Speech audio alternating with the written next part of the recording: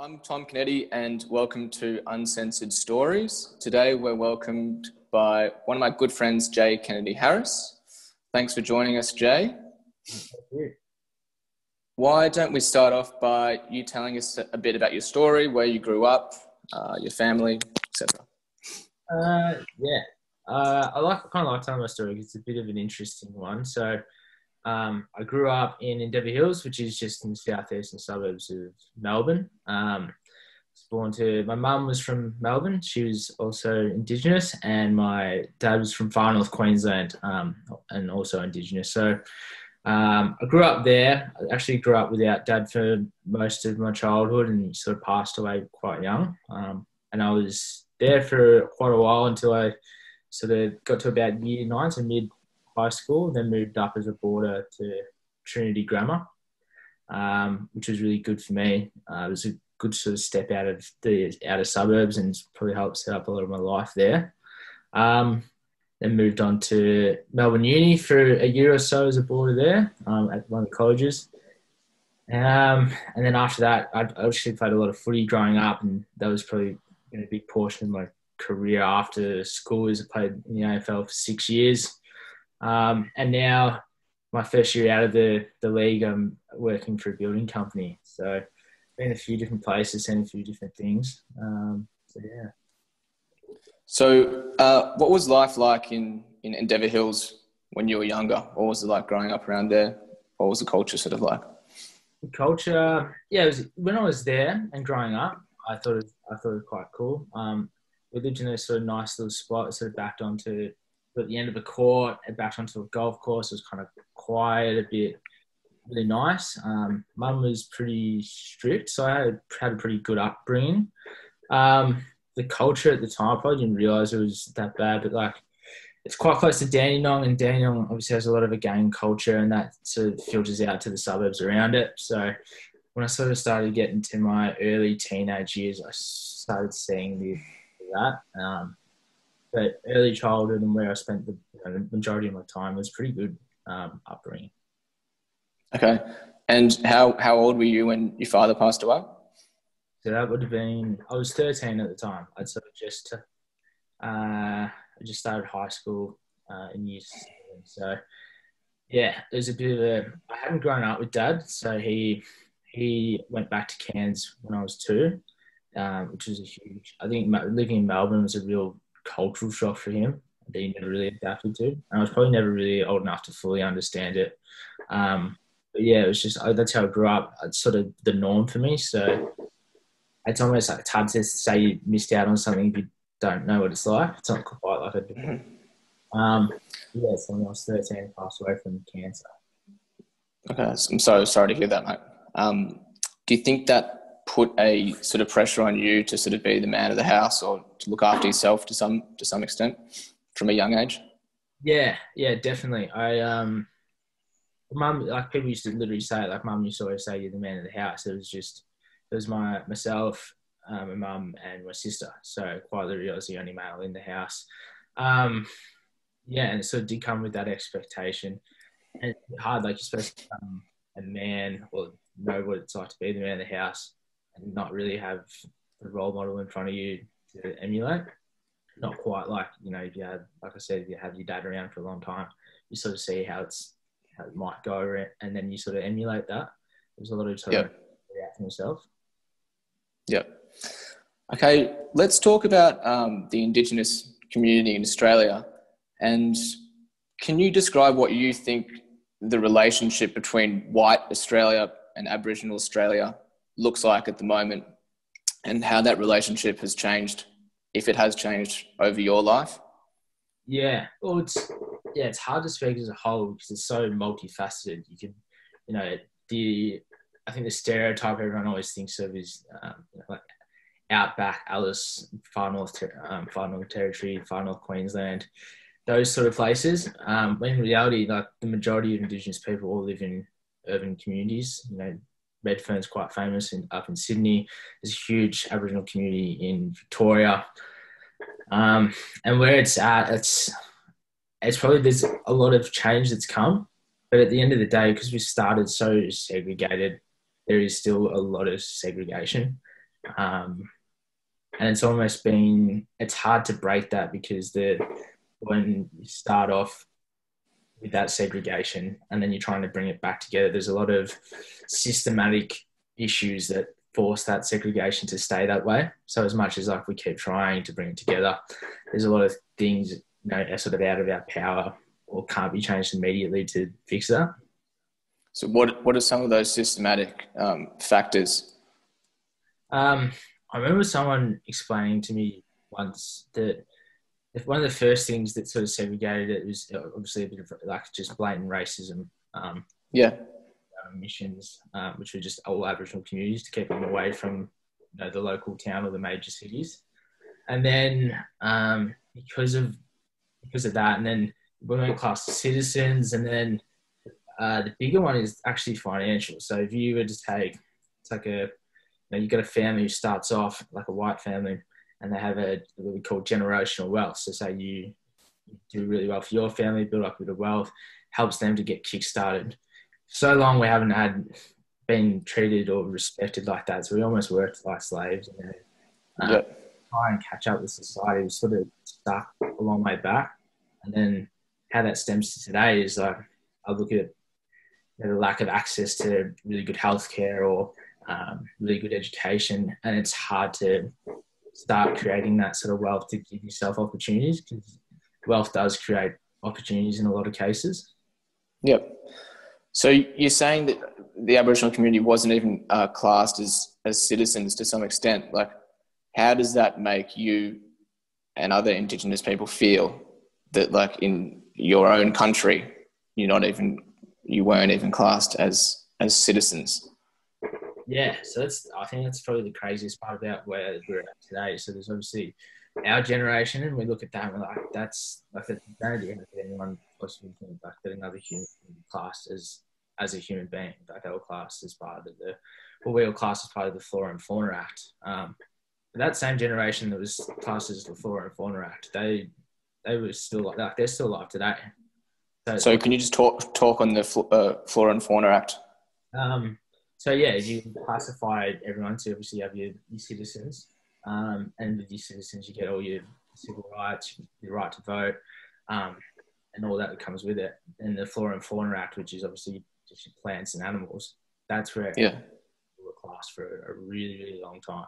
I can't think of the exact date, but I think it was only maybe late 60s. Yeah. It's hard to believe, really. What are some of the specific personal struggles that you faced because of the colour of your skin growing up or as an adult? Yeah, it's something that like you think of and you're mindful of. I remember, so obviously school's a really tough time for a lot of people, and it's even tough because you obviously feel a bit different, and your key part of being at school is wanting to fit in. It's a bit hard when you quite like as soon as you look at someone, they're different.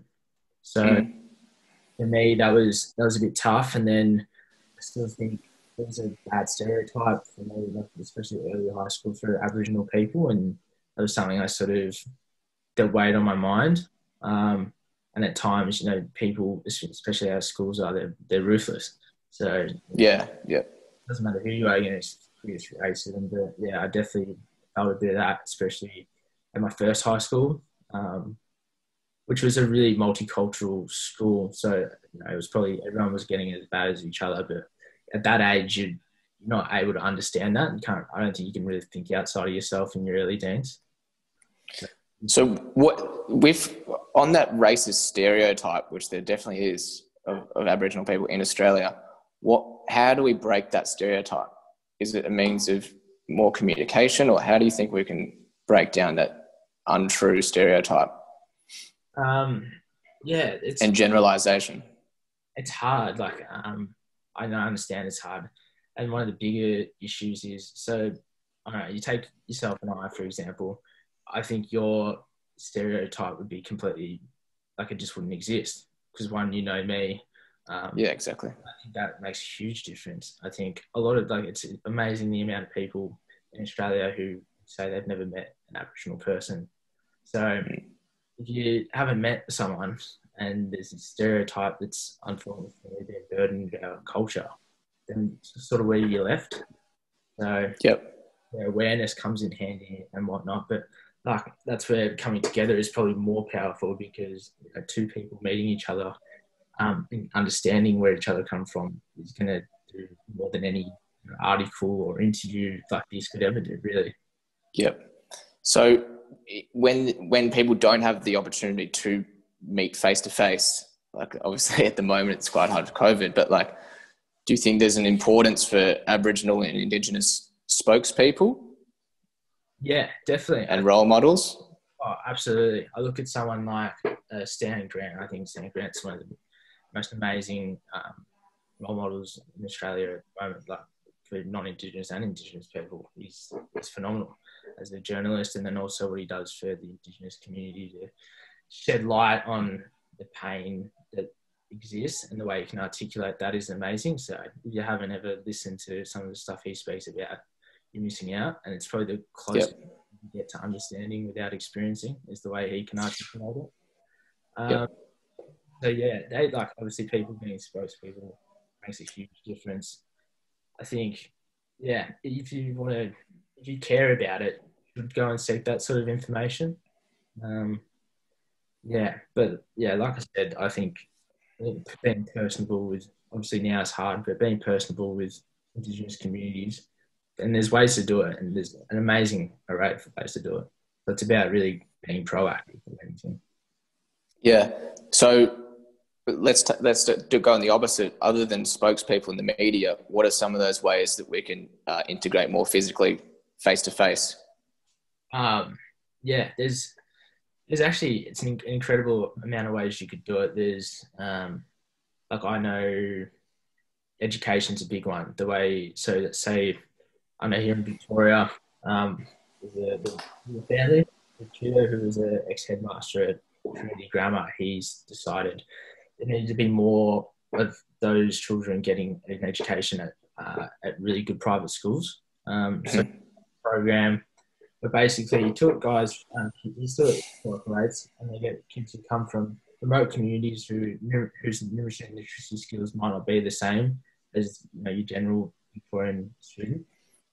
Gets for over a year, gets them used to living in the city, and then they integrate really well into schools. So that's like at the simple level like that. Scholarships exist in a lot of places. But one's a big one. I don't like, you sort of see. I think it's the same way trying to get more women into certain industries. It should be the same for our Indigenous people. Like I think they're an important area. Yeah, for sure.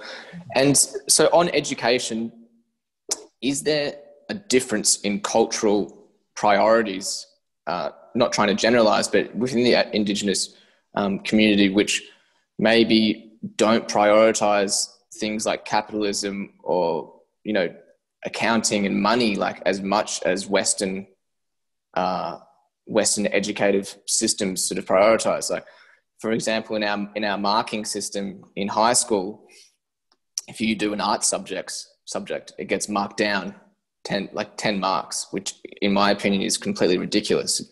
Our governments are sort of pushing people into following economic-based careers and saying this is what success is, right? Whereas, is that something that resonates in the Indigenous community? Because it might be a stereotype, but I've always thought that within the Indigenous community, things like art, culture, music are more prioritized to some extent than things like, becoming like a money-hungry lawyer. So is there a difficulty in integrating that education? Does there need to be more of a mix in what we're teaching? You say that just generally, that the education system probably doesn't allow for excellence in all fields. It's sort of really for people to work for businesses, create more money for the economy. So I guess if you were to take Indigenous, like I said, it's pretty multifaceted, the amount of Indigenous people and where they come from. Someone who lives in like a really regional area where family and culture and art, that's their priority. well, there's no point going to a private school to do a business, to study business. You know what I mean? Like it's just not it's not doing you any service. But when I talk about education a lot is because the majority, like I said, the majority of Indigenous people do live in urban areas, and to Yeah. live a sort of sustainable and happy life, I think you need to have education and skills that suit that environment. So yeah, I'm a big advocate though. You know, I remember growing up, mum used to always say that I want to be a doctor or a lawyer, which is silly because they're not skills that really suit who I am as a person. Obviously, football's something that's a bit different. Like, so many Indigenous people, we're overrepresented in comparison to our normal population in football because we have those role models. So sort of, I'm working in building because the building really suits my character and what sort of makes me tick. And I'd like to see kids sort of say, all right, so I don't have to aim for the stars. I just have to aim to be the best in something that I actually care about. Yeah, exactly. It's like not everyone can be an AFL player. So to have other avenues as well. I became an AFL player because I was really passionate about it. Like, you're never really going to get anywhere in any field without really wanting to be. Yeah, exactly. I think that's interesting what you're saying about the education system being flawed just for everyone, like to some extent, and just promoting for businesses.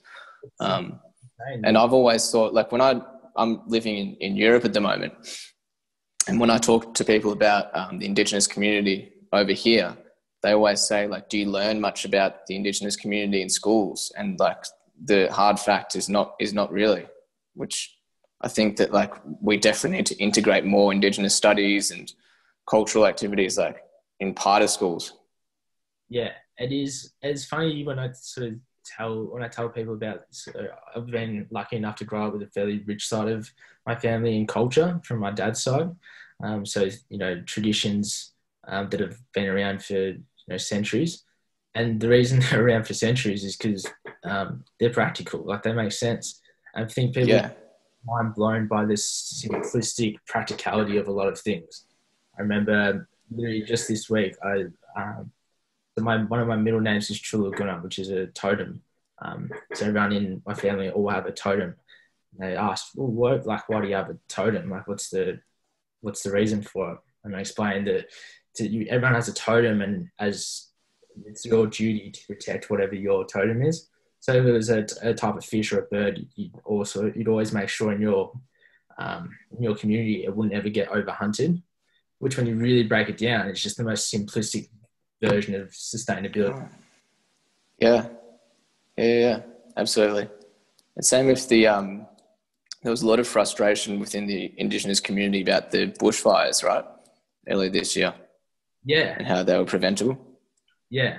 I remember in school, because I was lucky, we actually did do a bit of Indigenous history. And I didn't know it because my family don't come from a bushfire sort of area. But they actually talk about season. I think it's like almost 8 seasons. And then there's a back burning season, which it's important because if you look at the plantation that's in those areas, they're built to withstand fire. So they're obviously meant to be burned. Yeah. So burn them, that's safe. Yeah. Not doing. Yep. Yeah, I think that's really interesting and important what you're saying about how there is this stereotype that the general Aboriginal community are like, living off the land and like in the wild and stuff, whereas the vast majority are in urban areas. And as long as we have this ridiculous stereotype, then it's going to be much harder to integrate as part of like the system that we are, like it or not, living in these big cities. Yeah. Well, the people that are at most hands to people who live in urban areas, they obviously, their families come, like, or their distant relatives come from those other places. So to travel to halfway across Australia to a remote community to learn about Indigenous culture doesn't make any sense, because you could just speak to someone or get to know someone who has those family ties, who has that connection to that land. who probably explain it to you better than those people ever could. It's like you've got it's almost like a cultural liaison with people who understand both ends of the culture and can help you understand. Yeah. Let's talk about language within the Aboriginal community. There's many different languages within different Aboriginal communities. Can you talk about that and what that sort of means and what that sort of represents as a culture? Yeah, it's a really interesting part of Indigenous culture, and it's one that's not really well understood. And there's a good reason for that, because a lot of stories that are told in Aboriginal culture, they're told by mouth or by or dance or art, and that's why those things are so prominent in our culture. And the reason, so you could look up the amount of regions that are, or clans that are part of the Kulin Nations in Australia. You can't look up how those languages are broken down, because it's not a written language. So compared to like in Italy, who has like lots of different provinces, the language. Yep. And then the thing that's probably been the most destructive part of our culture is the language, because if something's not written, and then when we were put into missions and it was forbidden to be spoken, it doesn't take too long. It probably only takes one generation to lose that culture, that part of your culture, your language. So look at somewhere like Tasmania. I don't know there's many people who have the full language of what, like the Palawa people down in Tasmania, because that was the most heavily massacred part of it. So yeah, it is a really interesting part. It's a really lost part of Indigenous culture. Are there efforts to preserve the language? Yeah, and that's a big one. So there's a lot of like elders who can speak languages, and that's probably an important thing. As much as I talk about important for us to, get education and make the most of the environment that we have access to now, it's also just as important to preserve what's left of the culture. So to learn it from our elders, so it can keep getting passed down. That's where you got to play both ends of the bargain, I guess. 100%. So you played for Melbourne Football Club in the AFL for quite some years. Why don't you tell us how the AFL helped you and what it meant to you, what football means to you? I think, football means a lot to me. I probably didn't realise it until I was a lot older, and then speaking to people about it. But when I started playing footy at a young age, so obviously my father wasn't around, and then he passed away. But to be part of football clubs, you're part of somewhere where there's a lot of men. That's where I learned a lot of that from. So personally, it was a really important development place for me. And then I think socially and culturally in Australia, football was probably the first place that the Aboriginal people went to and where they were respected. So back in those days where racism was rife, that's the AFL sort of welcomed Indigenous people, and that's where those first interactions happened. By the AFL and football as a whole has progressed so much further than the rest of Australia in terms of that camaraderie and that coming togetherness. So people should be really proud. I think NRL would be the same. How far they've come to the rest of society, because as what it's like in Australia, sport does determine a lot of our cultural understanding or ethics or morality, which is in a sense, but it has produced a lot of good. And what about spokespeople like Adam Goods in the AFL who speak up against racism? How important is that? Yeah, well, I think so he obviously stood up to what was still quite racist society, quite a silently racist society. And I think it made people really uncomfortable when he did that. And it probably still makes people really uncomfortable. But I think anyone who watches a documentary about him understands the importance of what he did and how much he really sacrificed for the better good of all of us. it would have been so easy for him just to, hide away, worry about playing well, stay in his box per se. But because he didn't, I think we're all better for it. Right. Let's talk about alcohol and substance abuse within the Indigenous community. It's a pretty terrible reality that there's a lot of abuse within the Aboriginal community, especially with alcohol. Why do you think that is? I think there's probably a range of reasons. It's probably just on a larger scale the same reason anyone turns to alcohol. That feeling of worthlessness, or if you just always saw your father drinking or your mother drinking, you always just follow in that footsteps. So, as a whole, there's probably a generation of people who felt a bit worthless because that's the way they were treated. And then because in communities, people in large groups of community, it's almost left us with this vicious cycle that's going to be really hard to break out of, unfortunately. It'd be like any family, but we're just talking about it on a large scale. On a family, it's a full race. Yeah. Okay, let's talk about Black Lives Matter, which has been a movement which has been huge, predominantly in America, but also internationally.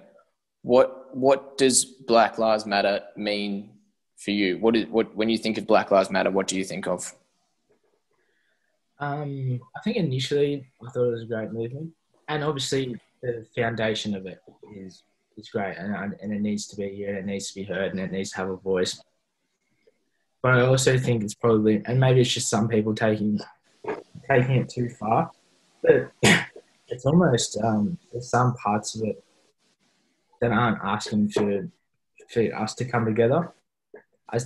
Maybe it's just some of the media that I see in America. In Australia, I thought it was probably completely different. When I saw the marches in Melbourne, and the amount of non-Indigenous people who were there, I did see something completely different. But I also think it's important to ask the question, what are we asking for? It's one thing to say this isn't right, this isn't just.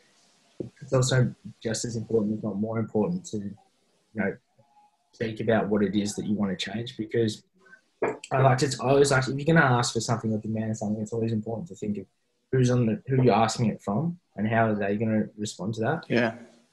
They're not being told, what can I do? And it almost just feels like an attack. You're not asking them to join you or give you something. And it's like, I can imagine some people feel a bit of blame or a bit of attack.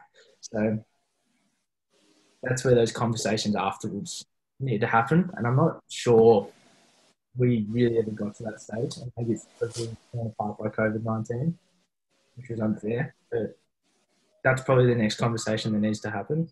What do we want as Indigenous people?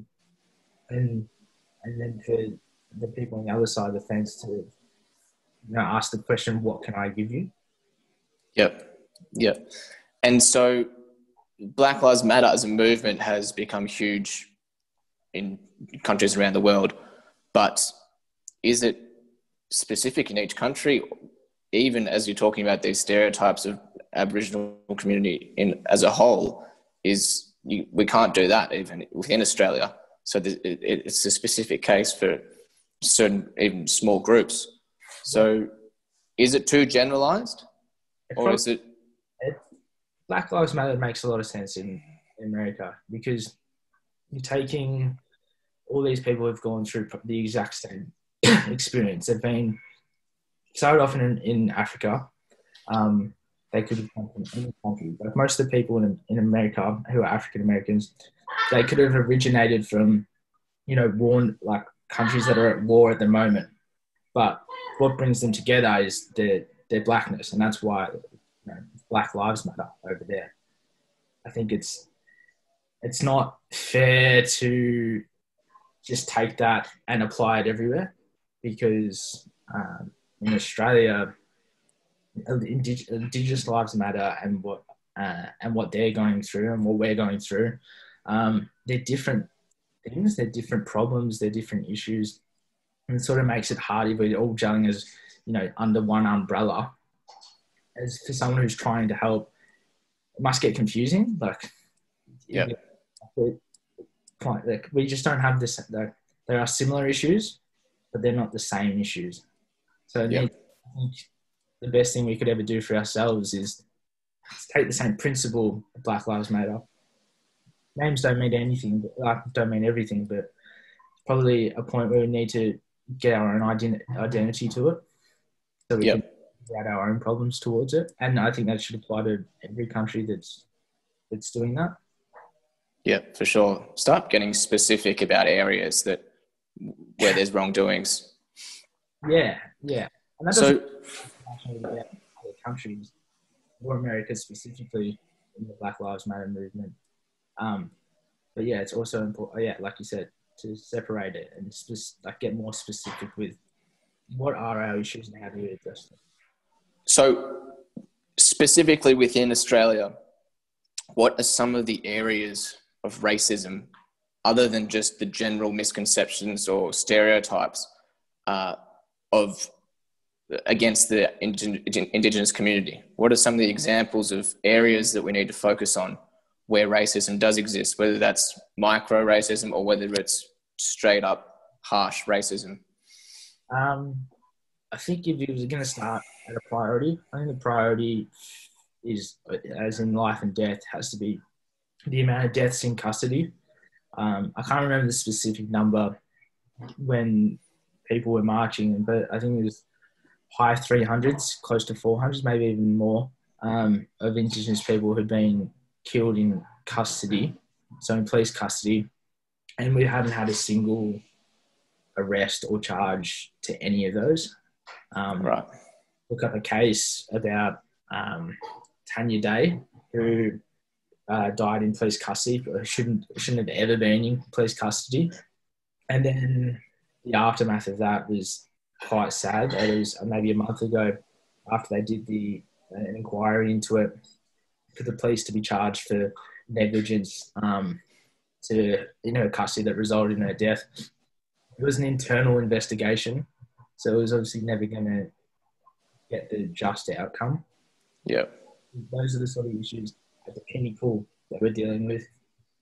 And then obviously you can work your way down from there with the systematic racism and then, just the small day-to-day racism that is out there. But I think you just start at life and death first and work your way back. For sure. So how has COVID and Melbourne, for those watching, is the most lockdown city in the world. Correct me if I'm wrong, Jay, but I think it's been almost 6 months of lockdown, essentially, with the exception of 1 month break in August or something. Yeah, so we went into lockdown on the 22nd of March, I think. Yeah. So how has that affected Black Lives Matter in Australia? It's probably, like I said before, so it wasn't long after that first, when lockdown first started in March. And then we came out of it a bit. So maybe it must have been about June when the marches started happening. And when that real sort of feeling that something was building and something was going to happen. And it was, you had to be in Australia, be in Melbourne, be in Sydney, in those major cities where something was really growing. And then for it to all sort of dissipated in a bit. And I think that was a big reason behind that is we were torn apart from each other. We spoke about, we wanted to come together, we wanted to have these conversations, we wanted to do that. Fortunately, that's been hard over a Zoom conversation.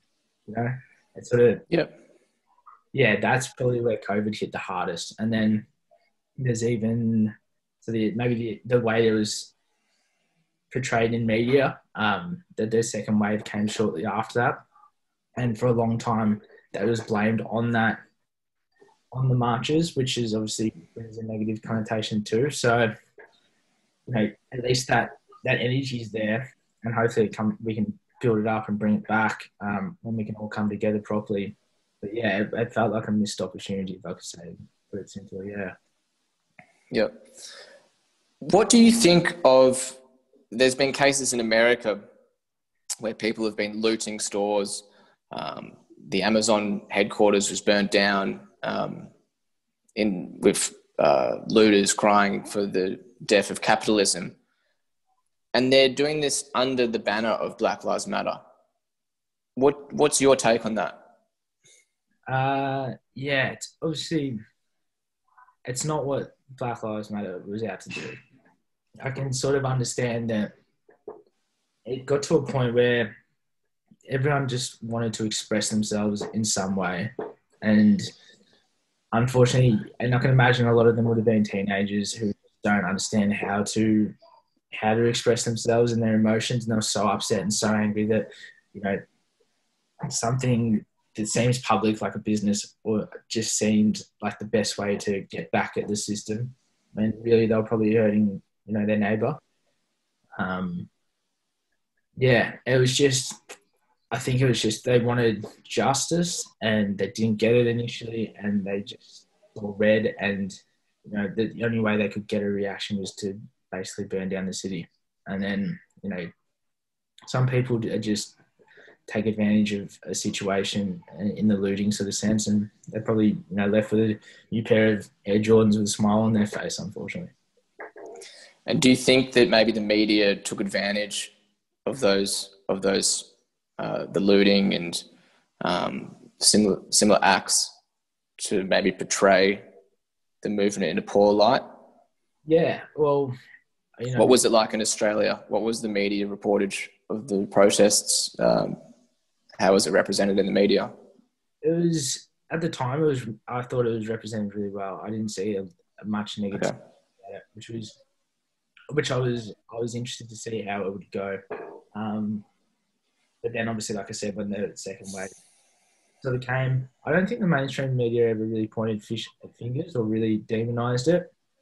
But if you were to look at the comments beneath an article, that was enough for you to see that there's a lot of people really upset by it, or wanted to point their anger.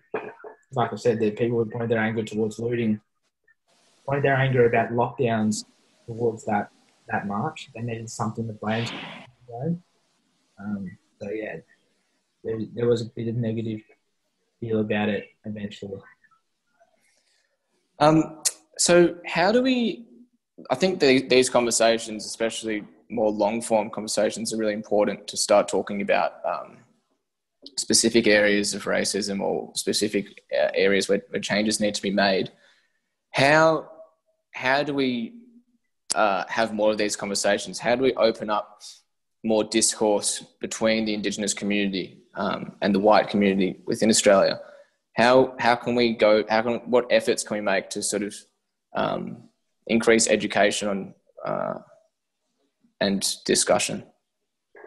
Yeah, it's a hard one. It's where do you start, really? But I think there's a lot of cultural significant times that people should embrace themselves into. I think NAIDOC Week, if you are a normal Australian and someone who's non-Indigenous, go to something on NAIDOC Week, and it's a full celebration week about Indigenous culture. I guarantee you, any Indigenous person celebrating during that time, and that should be a really happy way to sort of introduce yourself to Indigenous culture if you don't know much. There's the National Sorry Day. It's a good time to ask that question. Why do we have this? Why do you? Sorry. Australia Day obviously is a quite touchy subject for most Indigenous Australians. It's a time to ask someone, Indigenous or non-Indigenous, because I think a lot of people know why it's a touchy subject. That's when those conversations are. Like, look for the opportunities to find out information. Yep. And do you think we need to change the date of Australia Day just to change what it represents? It just doesn't. Maybe just talk about what Australia Day is for our listeners from overseas.